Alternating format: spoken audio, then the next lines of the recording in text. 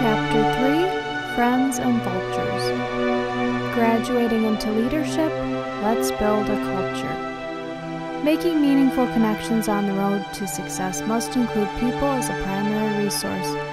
I hope the premise is clear now. It is true that sales come from the exposure of our business goods and services to customers to generate profits. Yet the true success comes when people are eager to help us make it happen. Hence, you need to revise your training on people management or get a crash course to help you perfect your strategy. It's not about beating the human resources department at their game, but about building your cult, yes, your faction, the people that will propel you up and beyond that ladder. Begin by studying your boss and his or her influence over your department. How much do people like the boss? I mean, is your environment stern or relaxed? Does it reflect the boss in his or her best form? There is a lesson to be learned in this as you take your time to move to the other departments, visit with friends, and collaborate on projects. We were anticipating a new move in my company's service offerings.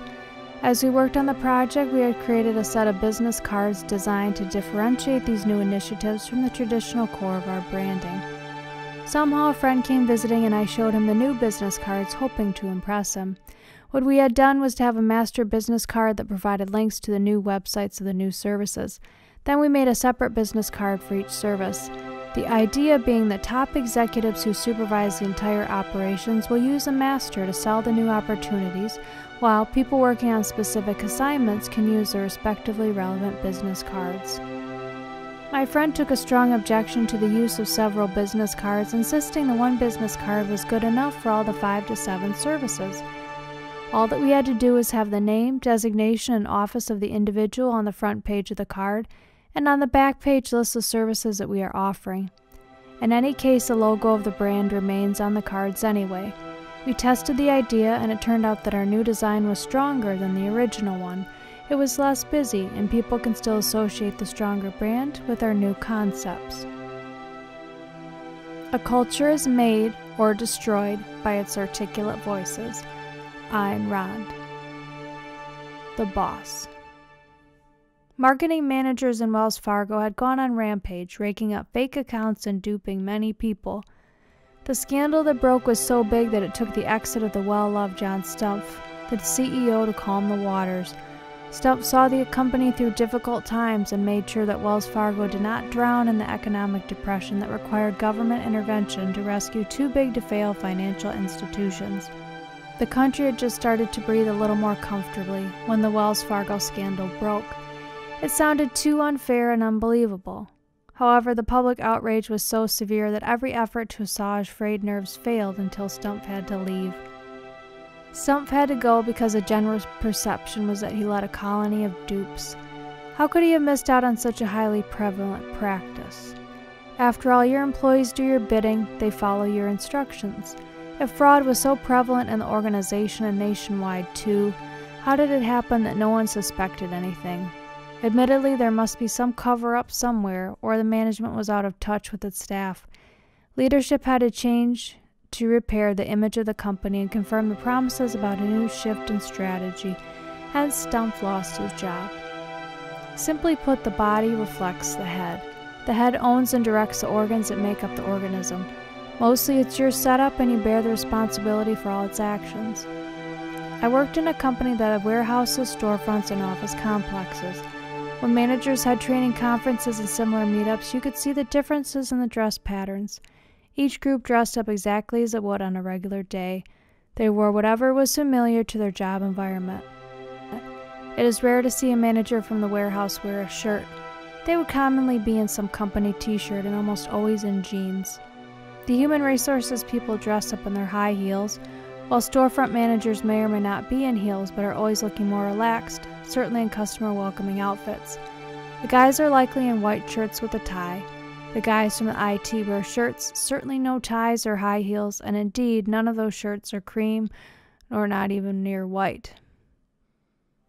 The point is that these generalizations reflect the cultures of their job spaces, each dressed to suit their roles not because the company pays any group better than the other or because some groups outsmart the other, yet they mingle freely with each other. In my current department, everyone takes coffee or tea in the morning. Even the boss will clean the coffee maker and set up the next brew when needed. There is always a smile and a well-wish for everyone he runs into at the department, every day and every time.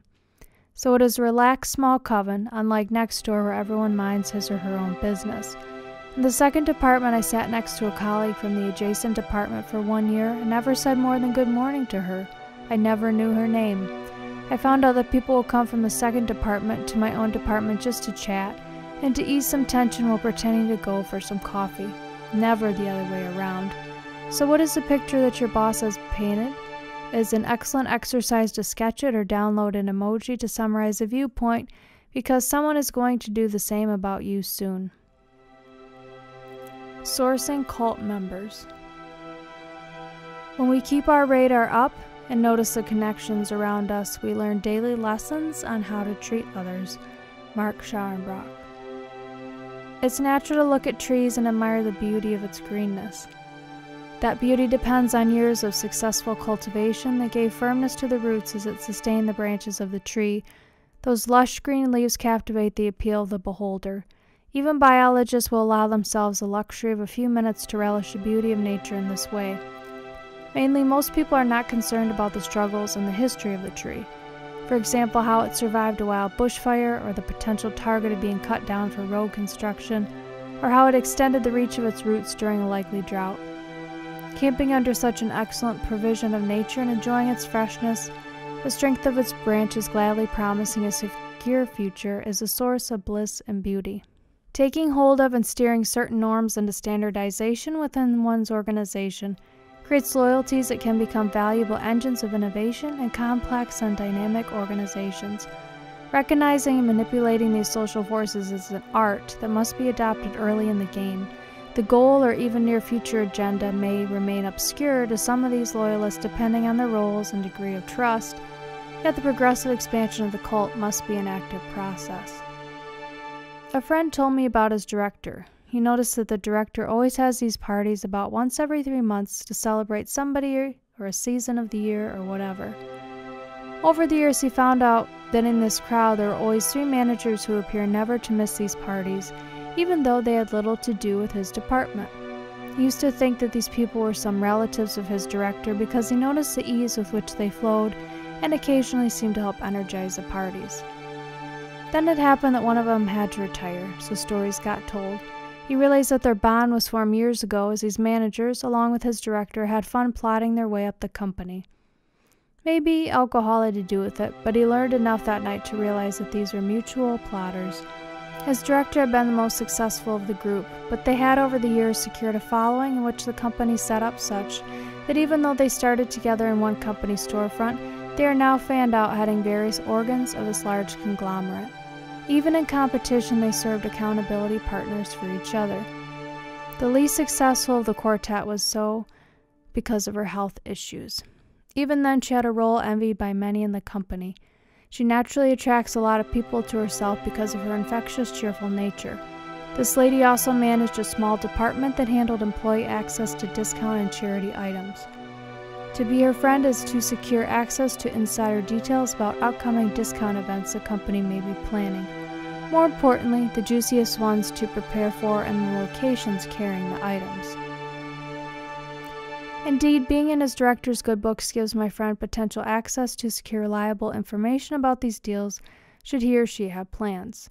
Who doesn't have some idea for Christmas or Valentine's Day? Knowing what Christmas presents to put together in July is indeed a heads-off that anyone will appreciate, so by October you can begin to stock them up. It's about taking advantage of connections, no rules broken. Human nature inherently depends on relationships. These relationships are made and cemented through links or connections established through various types of responses. Making meaningful connections is a catalyst for reaching great heights in life, because the quality of the relationships we form largely determines the quality of the lives that we live. People may not understand that my friend's director has a community around him because of the distance of the characters with roles and departments, widely separated from each other in the overall organizational setup. Therefore, when specific faces always come together in parties or meetings or gatherings, or whatever setup it turns out to be, you must be alert that the relationship is beyond casual. These constant participants are leaders of sorts. If they become challenged in any way or have a demand, these leaders are the first point of contact because their connection creates some level of familiarity. Further, these clubs have rules. Their invitation means that you qualify to become a member. If there are significant differences in values and a fit cannot be established, either you reject the community or they kick you out. One of the two must happen. In fact,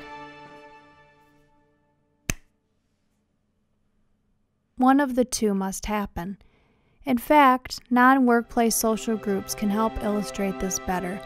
For example, social media groups such as dating sites will be a good example. To secure a date is basic criterion for showing any interest in such a group. However, to consider joining, one will carefully review the requirements and practices of the group. Then, upon participating, it is prudent to evaluate the methods to see if one's primary instincts will be in alignment with the language and feel of the interactions among members. There are other cliques where people of similar interests find a feeling and meet to pursue similar interests or investment options in clubs and other less formal meetups. It's human to flow through these sorts of rivers in ways that mainly appeal to our interests and to pursue them, digging more profound as we run into relationships that connect with our interests. In the workplace, the agenda is to make these local and global connections benefit the company through the various links established. These relationships are also catalysts for personal growth when properly exploited. Don't go to meetings to make or take notes only. There is always coffee time for chatting or clicking.